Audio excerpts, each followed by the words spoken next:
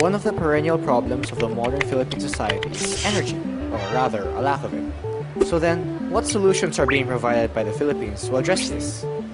Currently, the Philippines has coal, hydroelectric, wind, solar, and geothermal energy as sources of electricity.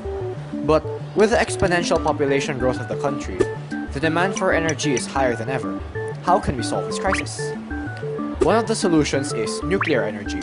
But how does this work? The process that we utilize is nuclear fission, where heavier atomic nuclei split into lighter ones, with energy being released in the process. This is the energy that we harness to create nuclear energy. Nuclear energy has a significantly higher energy output and efficiency when compared side by side with other energy sources.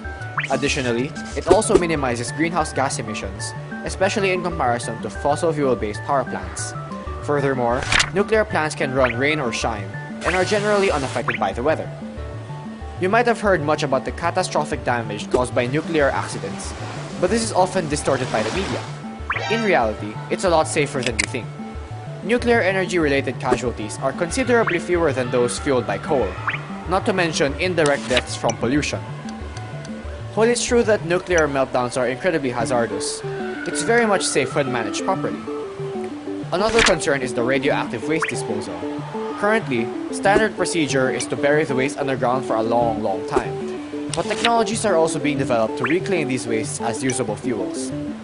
So at the moment, we have all these potential energy sources, but nuclear energy stands out as a safe, clean, and reliable beacon to power our country for the years to come.